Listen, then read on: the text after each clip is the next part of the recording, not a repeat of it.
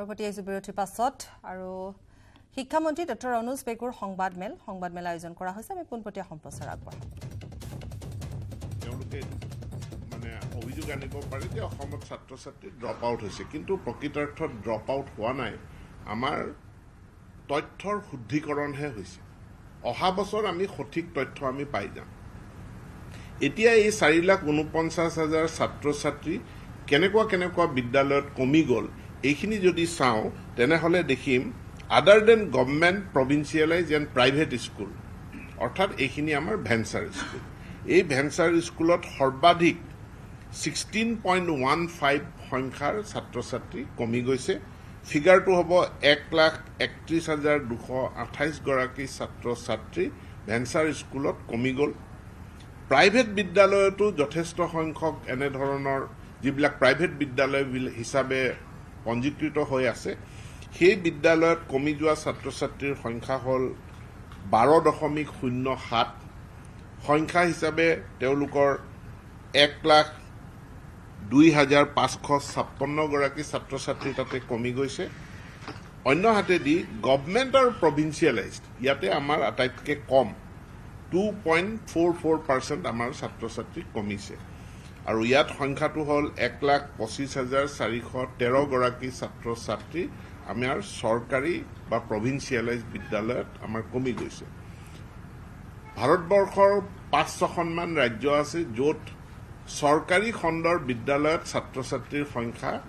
বেছি আৰু তাৰে ভিতৰত অসম এখন আমাৰ 68% ছাত্ৰ ছাত্ৰী ৰাজ্য চৰকাৰৰ বিদ্যালয়ত অধ্যয়ন কৰে আৰু এইবাৰ পঞ্জীকৃত ছাত্ৰ ছাত্ৰীৰ সংখ্যা হৈছে 50,11,634 গৰাকী পুনৰ কৈছো 50,11,634 গৰাকী ছাত্ৰ ছাত্ৰী আমাৰ পঞ্জীকৃত হৈছে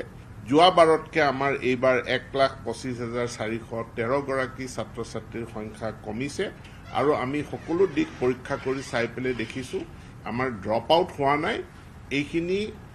এক ধৰণৰ ঘোষ্ট ষ্টুডেণ্ট বা অশৰীৰী ছাত্ৰ ছাত্ৰী আছিল কোনোবা বিদ্যালয়ত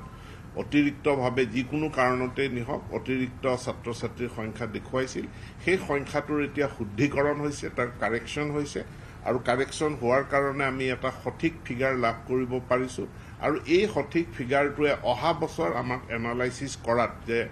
আমাৰ চৰকাৰৰ বিদ্যালয়সমূহত ছাত্ৰ ছাত্ৰীৰ বৃদ্ধিৰ হাৰটো কেনে ধৰণৰ হেতুৰ এটা সঠিক এসেসমেন্ট কৰাত আমাক সহায় কৰিব গতিকে এই তথ্যখিনি মই ৰাজহুৱাভাৱে জনাইছো পুনৰবাৰ কৈছো আমি শিক্ষা বিভাগ আমি সুনিশ্চিত যে আমাৰ ড্ৰপ আউট হোৱা নাই ল'ৰা ছোৱালীয়ে বিদ্যালয় এৰি যোৱা নাই বিদ্যালয়ত অতিৰিক্ত যিখিনি নাম দেখুৱাই থকা হৈছিল সেইখিনিহে নাইকিয়া হৈ গৈছে ইয়াতে যদি আমি কাৰণসমূহ যদি ব্যাখ্যা কৰো এ নাম্বাৰ অফ ষ্টুডেন্টস টুক এডমিশন ইন আদাৰ private school which did not have or not registered UDIs তেনেকুৱাও আছিলে সেইখিনিৰো এবাৰ শুদ্ধিকৰণ হৈছে ক শ্ৰেণীত থকা আমাৰ যিটো প্ৰি প্ৰাইমেৰী আমাৰ প্ৰায় 19,000 বিদ্যালয়ত প্ৰাক প্ৰাথমিক শাখা আছে কিছুমান বিদ্যালয়ে এই প্ৰাক প্ৰাথমিকৰ যিখিনি সংখ্যা সেইখিনিও ইউডাইছত দিছিল কিন্তু ইউডাইছত প্ৰাক প্ৰাথমিকৰ সংখ্যাটো লোৱা নাযায় এই বছৰ হেতু শুদ্ধিকৰণ হৈছে যে প্ৰাক প্ৰাথমিক ছাত্ৰ ছাত্ৰী যি আমাৰ 19,000 বিদ্যালয়ত যিখিনি প্ৰাক প্ৰাথমিক ছাত্ৰ ছাত্ৰী আছে তেওঁলোকক ইউডাইছৰ পৰা আঁতৰ কৰি দিয়া হৈছে এটো এটা অন্যতম কাৰণ যে আমাৰ ছাত্ৰ ছাত্ৰীৰ এনৰোলমেন্টটো হ্ৰাস হোৱা বুলি দেখুৱাইছে গতিকে মই ভাবো যে এই স্পষ্টীকৰণখিনি ৰাজ্যবাসীৰ কাৰণে অতি প্ৰয়োজনীয় মই পুনৰ কৈছো ড্ৰপ আউট হোৱাৰ সংখ্যা আমাৰ নাই বা বিদ্যালয় এৰি যোৱা ছাত্ৰ ছাত্ৰী নহয় এইখিনি এই সংখ্যাটো বিভিন্ন কাৰণত যে প্ৰাক প্ৰাথমিকৰ সংখ্যা কমি গৈছে কৰবাত ভুলতে হওক যেনেকৈ নহওক অতিৰিক্ত ছাত্ৰ ছাত্ৰী দেখুৱাইছিল এতিয়া সঠিক তথ্য যেহেতু আমি আধাৰ নাম্বাৰবিলাকো সংগ্ৰহ কৰিছো গতিকে সঠিক তথ্য লাভ কৰাৰ কাৰণে সঠিক ছাত্ৰ ছাত্ৰীৰ সংখ্যা এই বছৰ আমি লাভ কৰিছো 50,11,634 গৰাকী আৰু এইটো চৰকাৰী বিদ্যালয়ত সৰ্বমুঠ এইবাৰ অসমত আমাৰ বেসৰকাৰী চৰকাৰী সকলো খণ্ডৰ ছাত্ৰ ছাত্ৰী মিলালে আমাৰ সংখ্যাটো হ'ল 70,00,000 95,759 গৰাকী 70,95,759 number of students we have in our educational institutions, and out of this figure 50,11,634 students are studying in government and provincialized schools. Private school, the number of students are 14,02,579, and in other category, mostly in Bhansar school, there are 6,81,546 number of students. Amar samogra hikkar pora this piece of paper, you can get it. We will circulate it in the group. You will get the exact figures. So we have already submitted these figures to Government of India. So this year we are getting less number because of certain specific reason of cleansing the data of UDICE. 75 lakhs student amar 2021-22 আছে 75,44,956 etu figure hol 21-22. This year we are getting a figure of 70 lakhs. Dr. Ranoj Pegu সংবাদ মেল আৰু এই মুহূৰ্তত আমি সংবাদ মেলৰ কিয়দাংশ আমি দেখুৱালো তাৰ ভিতৰত বিশেষকৈ আজিৰ দিনটোত ভাৰতৰ 5খন ৰাজ্যৰ ভিতৰত অসমত চৰকাৰী বিদ্যালয়ত পঢ়া ছাত্ৰ-ছাত্ৰীৰ সংখ্যাৰ কথা তেওঁ ক'লে 50,11,600 গৰাকী ছাত্ৰ-ছাত্ৰী পঞ্জীয়ন কৰা হৈছে ব্যক্তিগত 14,02,079 জন ছাত্ৰ-ছাত্ৰীয়ে ব্যক্তিগত বিদ্যালয়ত পঢ়ি আছে এইখিনি তথ্য তেওঁ সংবাদ মেল যোগে জনাইছে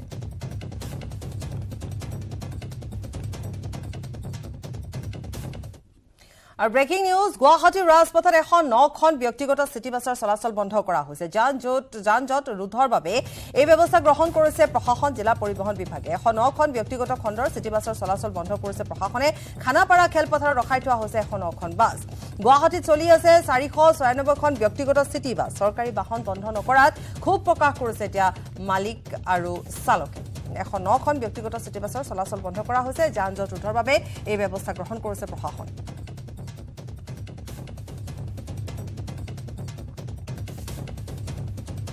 চৰকাৰী বাহন বন্ধ নকৰাত এতিয়া মালিক আৰু চালকসকলে খুব প্ৰকাশ কৰিছে গুৱাহাটীত এখন 9খন ব্যক্তিগত বাহনৰ চলাচল বন্ধ কৰিছে আৰু এই ব্যৱস্থা গ্ৰহণ কৰিছে একমাত্ৰ যি ধৰণে যান-জঁটৰ সৃষ্টি হৈছে সেই যান-জঁট হ্ৰাস কৰিবৰ বাবে এটা দুৰ্ঘটনা সংঘটিত হোৱাৰ পিছত এতিয়া যথেষ্টখিনি সতৰ্ক হৈছে এটা নহয় এনেকুৱা ধৰণৰ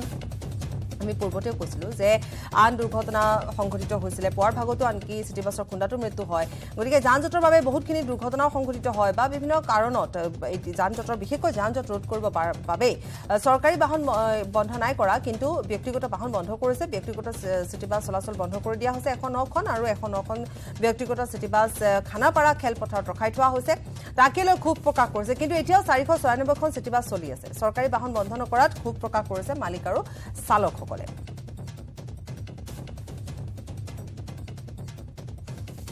খানাপাৰা খেলপথাৰত এখন 9খন বাছ ৰখাই থোৱা হৈছে আৰু আনহাতে 496খন ব্যক্তিগত চিটি বাছ চলি আছে বৰ্তমান চলি আছে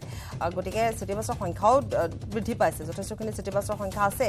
যান-জঁট ইফালে বৃদ্ধি পাইছে ইফালে ব্যক্তিগত বাহনো আছে গতিকে এই পৰ্যায়ত চাবলৈ গ'লে গুৱাহাটী মহানগৰীত যি যান-জঁটৰ তীব্ৰ যান-জঁটৰ সৃষ্টি হয় সেই যান-জঁট সৃষ্টি হোৱাৰ বাবে ইয়াৰ এটা যান-জঁটৰ সৃষ্টি হোৱা কিছু পৰিমাণে হ্ৰাস কৰিবৰ বাবে চিটি বাছসমূহ আজিৰ দিনটোত এখন 9খনকৈ ব্যক্তিগত চিটি বাছৰ চলাচল বন্ধ কৰি খানাপাৰা ফিল্ডত ৰখা হৈছে আৰু ইফালে 496খন বাছ ইতিমধ্যে চলি আছে সেই তথ্য ইতিমধ্যে জানিবলৈ দিছে আৰু অধিক আমি কিছু সময় পিছত জানিম কিন্তু এই মুহূৰ্তত আমি পুনৰ কৈছো কিন্তু তাৰ মাজতো মালিক আৰু চালকে কিছু খুব প্ৰকাশ কৰিছে কাৰণ তেওঁলোকে এটা প্ৰশ্ন উত্থাপন কৰিছে যে ব্যক্তিগত বাহন কিয় বা ব্যক্তিগত বাছ কিয় বন্ধ কৰা নাই কিয় এইখিনি চিটি বাছ বন্ধ কৰি দিয়া হৈছে গতিকে তেনেকুৱা তেওঁলোকৰ প্ৰশ্ন আছে কিছু প্ৰশ্ন তেওঁলোকে কৰিছে এই খুব প্ৰকাশ তেওঁলোকে কৰিছে গতিকে কি তেওঁলোকৰ খুব আছে তেওঁলোকৰ অভিযোগ কি আছে এই গোটেই কথাবোৰ জানিম আমি এই মুহূৰ্তত উৎপল হালৰ সৈতে সংযুক্ত হৈছো উৎপল আপোনাৰ ওচৰলৈ আহিছো আৰু পুনে পুনে এটাই প্ৰশ্ন যে 496খন ব্যক্তিগত চিটি বাছ বৰ্তমান চলি আছে আৰু ইফালে আনহাতে 109খন চিটি বাছ বন্ধ কৰি থোৱা হৈছে গোটেই কথাখিনি জানিম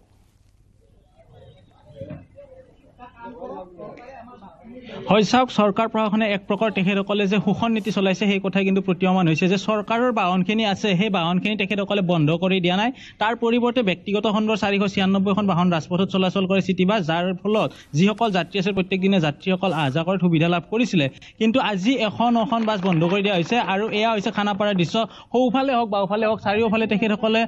বাহনসমূহ ইতিমধ্যে ইয়াতে ৰাখি দিছে যাৰ ফলত তেখেতসকল ক্ষোভিত হোৱা পৰিলক্ষিত হৈছে আৰু যদি চৰকাৰ প্ৰশাসনে পাৰ্মিটে নিদিলে তেন্তে তেখেতসকলে কেনেকৈ এই বাহনসমূহ চলালেহেঁতেন পাৰ্মিট দিয়াৰ বাবে তেখেতসকলে ৰাজপথত বাহন চলাইছে আৰু ইয়াৰে যিসকল ক্ষোভিত লোক আছে তেখেতসকলৰ পৰা জানিবলৈ হৈছে তাতে কি হৈছে গোটেই বিষয়বস্তু চৰকাৰে এটা পৰিবহণ বিভাগে আৰু জিলা প্ৰশাসনে আপোনাৰ যান জঁটৰ অচিলা লৈ পেলাই এইটো আমাক কি কৰিছে বাধ্যতামূলকভাৱে তেওঁলোকে কি কৰিছে গাড়ীবিলাক বঢ়াই থৈছে বঢ়াবৰ কাৰণে দিছে আজি প্ৰত্যেক দিনত মানে তেওঁলোকে হিচাপ কৰি এটা দিছে ৰেচিঅ' এটা উলিয়াইছে যে 109খন গাড়ী দৈনিক বঢ়াব লাগিব সেই হিচাপত আজি 109খন গাড়ী ইয়াতে বঢ়াইছে এনেকৈ আনি পেলাই আৰু তেওঁলোকে কৈছে যে গাড়ীবিলাক অকল বঢ়াই থ'লে নহ'ব ইয়াত দেখুৱাব লাগিব আনি পেলাই তেওঁলোকৰ মানুহ আহিব চাব এতিয়া লাঠি চৰকাৰী বাছ বহোৱা নাই কি কৈছে চৰকাৰী বাছ বহোৱা নাই এইটো এটা চাওঁ আমাৰ চৰকাৰৰ ৰোড টেক্স আছে ইঞ্চুৰেঞ্চ আছে ফিটনেছ আছে মাহত যদি 6-7 দিন আমি গাড়ী বহাব লাগে এখন গাড়ী 40,000 পৰা 45,000 টকা EMI আমি ক'ৰ পৰা দিম আজি মোৰ ঘৰৰ পৰা গাড়ীখন ইয়ালৈ আনোতে 300-400 টকা তেল জ্বলিব প্লাছ মোৰ কণ্ট্ৰেক্টৰ আৰু কি কয় কণ্ট্ৰেক্টৰজনৰ হাজিৰাটো কোনে দিব কেনেকৈ চলিম আমি আজি জামজট অকল চিটি বাছৰ কাৰণে নহয় জামজটৰ কাৰণে বহুতখিনি কথা আছে সেই কথাখিনি প্ৰশাসন হওক পৰিবহণৰ বহি চাওক চিটিখনত প্ৰাইভেট গাড়ীবিলাক চাওক য'তে ত'তে পাৰ্কিং কৰি ট্ৰেফিক জাম কৰি আছে আজিকালি এটা চিৰিজত 10,000 গাড়ী ৰেজিষ্ট্ৰেশ্যন হওঁতে 2 মাহ নালাগে তেনেকুৱা কিবা এটা ৰাস্তা লওক প্ৰাইভেট গাড়ীবিলাক আপোনালোকৰ একদিন বহোৱা চিষ্টেম কৰক চিৰিজ এনেকুৱা ধৰক যদি সঁচাকৈ তেনেকুৱা ফ্লাইঅভাৰৰ কাৰণে হৈছে আমি এখন এটা পৰিয়াল চলি আছো এটা নহয় 3-4টা পৰিয়াল চলি আছে এখন চিটি বাছত এতিয়া তেখেতসকলে কেনেকৈ জীয়াই থাকিম আমি নিজে চিন্তা কৰক এনেদৰে তেখেতসকলে ক্ষোভ প্ৰকাশ কৰা দেখিবলৈ পোৱা গৈছে যে এটা দিনত এখনকৈ বাহন বহাব লাগিব যাৰ ফলত গুৱাহাটী মহানগৰীত যিসকল যাত্ৰী আছে সকলো যাত্ৰী এতিয়া দুৰ্ভোগ ভুগিব এক প্ৰকাৰ গুৱাহাটী মহানগৰীত যিহেতু ৰাজপথ ঠেক হোৱা বুলি কৈছে বা যান জঁট হোৱা বুলি কৈ পিনে এতিয়া জিলা প্ৰশাসন আৰু DC গৰাকীৰ নিৰ্দেশনা অনুসৰি আজিৰে পৰা প্ৰত্যেক দিনে এখনকৈ বাহন বহাব লাগিব আৰু ইয়াৰ ভিতৰত এটা কথা উল্লেখ কৰিব লাগিব এখন বাছৰ জৰিয়তে 4টাকৈ পৰিয়াল পোহ যায় কিন্তু তেখেতসকলে এতিয়া 4টাকৈ ঘৰত যে তেখেতসকলে এটা অন্ধকাৰ আহিব এই কথা কিন্তু স্পষ্ট হৈ পৰিছে প্ৰত্যেক দিনে এদিন এৰি এদিন আন এখন বাহনকৈ বহাবলৈ আৰু আছে কি হৈছে কওকচোন যদি যান জঁট কমাব খুজিছে গোটেইখিনি চিটি বাছ 4 দিন বন্ধ দিয়ক যদি যান জঁট কমে চিটি বাছটো বন্ধ হৈ যাব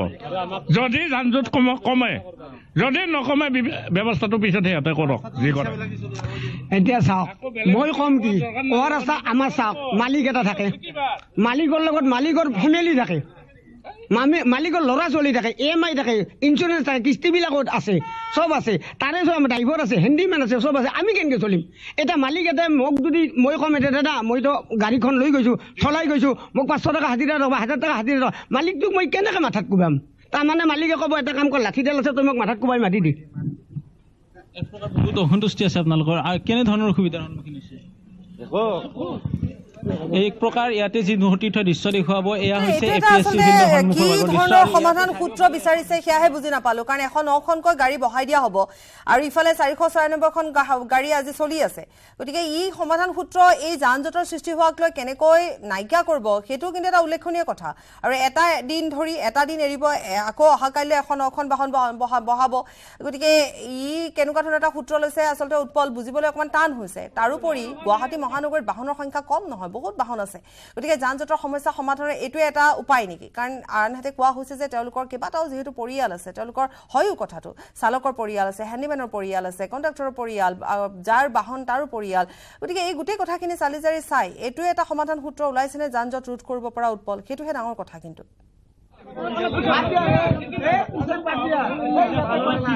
হয় চাওক এইখিনিতে যি পাপৰি মই গোটেই কথাখিনি আকৌ এবাৰ ফুৰাই ক'ব বিচাৰিছোঁ বিস্তৃত আকৌ তেতিয়াহ'লে উল্লেখ কৰিব লাগিব যে গুৱাহাটী মহানগৰত যদিহে চোৱা যায় CNG-কে ধৰি বা চৰকাৰী বাহনো কিন্তু প্ৰায় 5 শতাধিক আছে তাৰ বিপৰীতে ব্যক্তিগত বাহন আছে 496 পৰা এখন বাহন যদি 290খন অৰ্থাৎ 290খন বাহন আজিৰ তাৰিখত গুৱাহাটী মহানগৰীত চলি আছে তাৰ বিপৰীতে এইসমূহ বাহন আজি বুলি নহয় আজিৰ পৰা যি ধৰণৰ এই নিৰ্দেশনা দিছিলে ডিচি গৰাকীয়ে আৰু জিলা পৰিবহণ বিভাগে এই নিৰ্দেশনা জাৰি হোৱাৰ পিছৰে পৰা তেখেতসকলে আজিৰ পৰা বন্ধ কৰি ৰাখিব লাগিব আজি যিকেইখন বাহন বন্ধ হ'ব কালি এইকেইখন কালি অন্য এখন যেনেকৈ মোৰ হাতত এটা বিশেষ তথ্য বন্ধ কৰি দিয়া হ'ব গতিকে এটা হয়তো তেওঁলোকে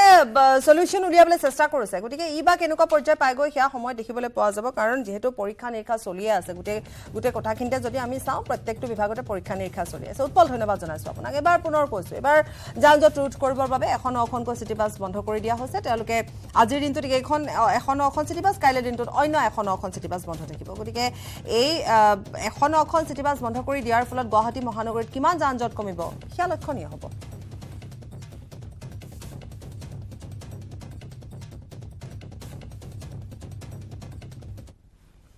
খবৰ আৰু আছে সময় বিৰতি কেৱল ষ্ট্ৰং নহয়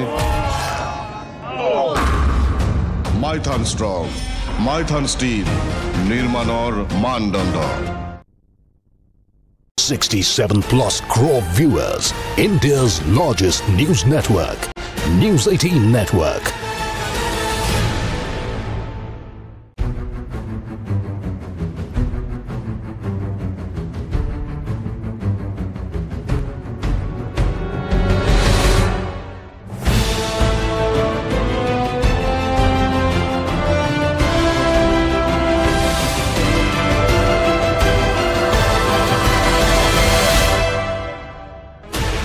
Sixteen channels,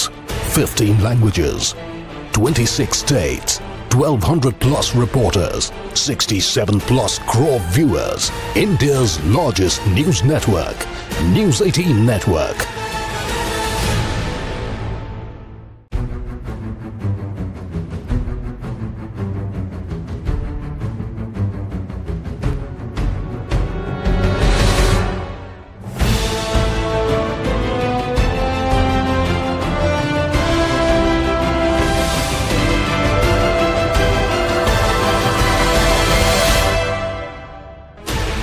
Sixteen channels, 15 languages, 26 states, 1,200+ reporters, 67+ crore viewers, India's largest news network, News18 Network.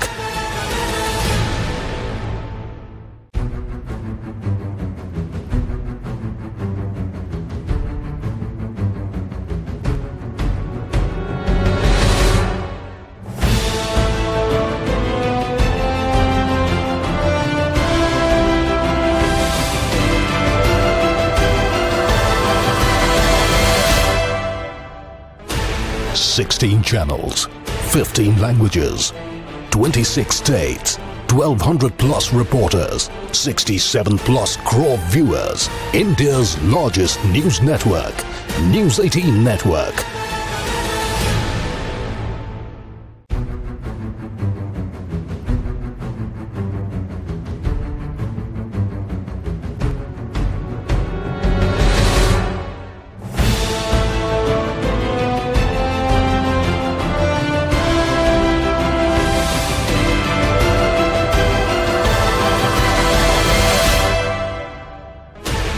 Sixteen channels, 15 languages, 26 states, 1,200+ reporters, 67+ crore viewers, India's largest news network, News18 Network.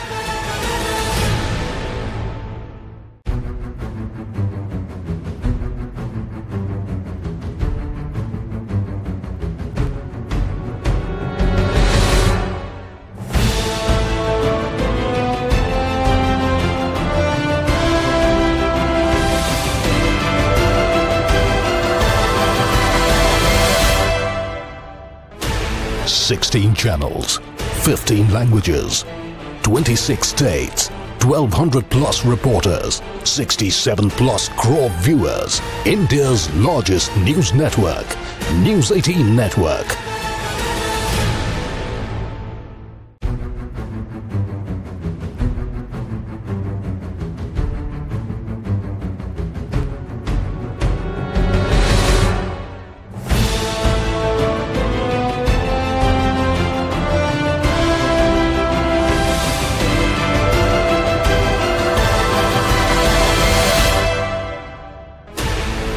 16 channels, 15 languages, 26 states, 1,200 plus reporters, 67 plus crore viewers. India's largest news network, News18 Network.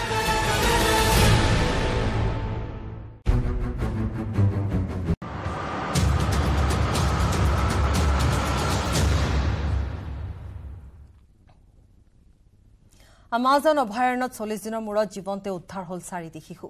অভয়াৰণ্যৰ মাজত দুৰ্ঘটনাত পতিত হৈছিল এখন বিমান দুৰ্ঘটনাত প্ৰাণ হেৰুৱাইছিল শিশুকেইটিৰ মাতৃয়ে ৰাখে হৰি মাৰে গুণে অতব্য অৰণ্য 4টি শিশু আৰু 40টা দিন সেইদিনা আছিল 1 মে নামি আহিছিল কাল অমানিশা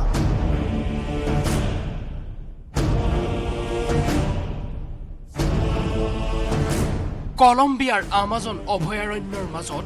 দুৰ্ঘটনা পতিত হৈছিল এখন বিমান 7জনকৈ লোকক কঢ়িয়াই নিয়া বিমানখনত আছিল 4টি শিশু পাইলট আৰু মহিলা ইঞ্জিনৰ বিসংগতিৰ বাবে দুৰ্ঘটনা পতিত হোৱাৰ পাছতেই উদ্ধাৰকাৰী দলে দুৰ্ঘটনাস্থলীৰ পৰা পাইলট আৰু শিশুকেইটিৰ মাতৃৰ মৃতদেহ উদ্ধাৰ কৰে পিছে বিচাৰ খুচাৰ কৰিও সেই সময়ত কোনো সম্ভেদ লাভ নকৰিলে শিশুকেইটিৰ অৱশ্যে শিশুকেইটিক বিচাৰি চলি থাকিল সেনা আৰু স্থানীয় লোকৰ ধাৰাবাহিক অভিযান পিছে বিধিৰ কি বিধান 40টা দিনৰ অন্তত আমাজনৰ বিশাল বুকুত সন্ধান ওলাল নিৰুদ্দেশ হৈ থকা শিশুকেইটিৰ 13 বছৰীয়া 9 বছৰীয়া 4 বছৰীয়া আৰু 12 মহীয়া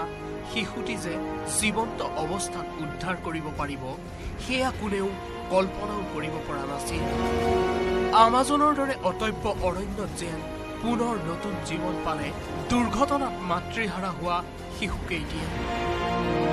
160 জন সেনা আৰু 70 জন স্থানীয় খিলঞ্জীয়া লোকৰ নেতৃত্বত চলা অভিযানেও পালে সফলতা জীৱন্ত অৱস্থাত শিশুকেইটি উদ্ধাৰৰ পাছতেই বিশ্বজুৰি চৰ্চালৈ আহিছে এই খবৰ কলম্বিয়াৰ ৰাষ্ট্ৰপতি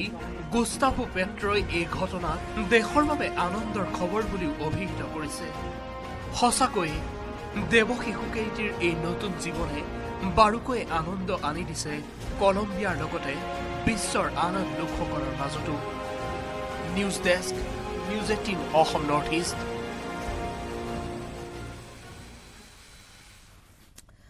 আৰু গহপুৰৰ খবৰ গহপুৰৰ 7 নং ৱাৰ্ডত হুৰাহুৰে সোমাইছে সত্ৰং নদীৰ পানী সত্ৰঙৰ প্ৰবল ফুটে খহাই নিলে মথাউৰিৰ বৃহৎ অংশ পূৰ্বতে মথাউৰিটোৰ কিছু অংশ উন্মুক্ত থকাৰ সত্ত্বেও কোনো ধৰণৰ মেৰামতি কৰা নাছিল ফলত সত্ৰঙত বাঢ়নি পানীয়ে পুনৰ বাকি থকা অংশ হুৰাহুৰে খহাই নিয়ে বালিয়ে কৃষিভূমি পুতি পেলোৱাত কৃষকৰ মাজত হাহাকাৰ অৱস্থাৰ সৃষ্টি হৈছে একাংশ পৰিয়ালৰ ভেটি মাটি উচন হোৱাৰ পথত চৰকাৰ তথা বিভাগীয় কৰ্তৃপক্ষৰ বিৰুদ্ধে ক্ষোভ প্ৰকাশ স্থানীয় ৰাইজৰ গহপুৰৰ সংবাদদাতা পলাশ ফুকনৰ ৰিপৰ্ট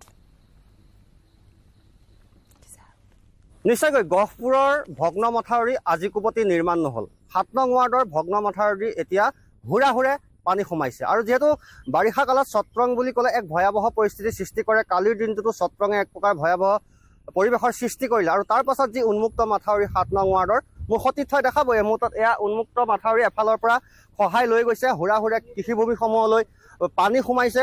আসলতে সত্ৰং নৈলৈ বাৰে বাৰে কোটি কোটি বছৰে বছৰে টকা আহে কোনো ধৰণৰ আসলতে সফল ৰূপায়ণ নহয় এফালৰ পৰা আসলতে কামসমূহ আধৰুৱাকৈ পেলাই থয় যাৰ ফলত এতিয়া দুৰ্ভোগ ভুগিছে সাধাৰণ ৰাইজে দেখিছোঁ আপোনালোকৰ এই মাথাউৰি ভাঙি পেলালে ঘৰবিলাকতো কিছু কিছু ঠাইত পানী সোমাইছে খেতি পথাৰ এক প্ৰকাৰ সকলোবিলাক শেষ হৈ গ'ল কেনেকুৱা এক অৱস্থাৰ সৃষ্টি হৈছে একেবাৰে মানে প্ৰথম বানটোতে একেবাৰে বিভীষিকাময় পৰিৱেশ ইয়াতে সৃষ্টি হৈছে যিহেতু 1500 কোটি টকাৰ মাথাউৰি তাৰ তুলনাত আপোনালোকে দেখা পালে দেখিব এইটো গাৰ্ডৱালটো প্লাইবোৰ্ডেদি ৰখাৰ চেষ্টা কৰিছে আৰু আমি যেতিয়া এই কথাখিনি প্ৰটেকশ্যন কৰোঁ জলসম্পদ নালাগে আন বিভাগবিলাকেও মানে ইয়াত গুৰুত্ব সহকাৰে কথাটো নলয় যাৰ ফলত আমি মানে প্ৰতি বছৰে ইয়াতে বিভীষিকাময় পৰিৱেশটোৰ মানে খাবলগীয়া সন্মুখীন আপোনাক এটা সোধো এতিয়া এক ভয়াবহ পৰিস্থিতি এই মুহূৰ্তলৈকে জলসম্পদ বিভাগৰ কোনো লোক আহিছেনে যে আপোনালোকৰ ঘৰ দুৱাৰ উটুৱাই নিলেহে সেই লোকসকল পাবহি হয় হয় এতিয়ালৈকে তেনেধৰণৰ কোনো মানে ধৰি লওক জলসম্পদ বিষয় বা কিবা কোনোবা অহা এতিয়ালৈকে তাৰমানে ইয়াত উপস্থিত হোৱাই নাই সম্ভৱ তেখেতলোকে এনেকুৱা এটা পৰিস্থিতিলৈ ৰৈ আছে হ'ব মেজৰ কিবা এটা হ'ব কাৰোবাৰ কোনোবা উঠি যাব বা কাৰোবাৰ ঘৰ উঠি যাব তেতিয়া আহি পেলাই তেখেতলোকে সম্ভৱ দেখা দিব বা দিহা পৰামৰ্শ দিব বা তেখেতলোকে হয়তো তেতিয়ালৈহে সুধিবলৈ ৰৈ আছে নেকি যে কামটো ইমানখিনি টকাই কেলে নহ'লে কিমান দূৰলৈ হ'ল এনেকুৱা কিছুমান কথা ভাৱ মনলৈ আহে মানে নিশ্চয় মোৰ সতীৰ্থক পুনৰ দেখাবলৈ অনুৰোধ কৰিছোঁ এয়া উন্মুক্ত মাথাউৰি এফালৰ পৰা বালি কেইটামান দি দায়িত্ব সামৰিছে আৰু স্থানীয় লোক আছে যদি আমি কথা পাতিবলৈ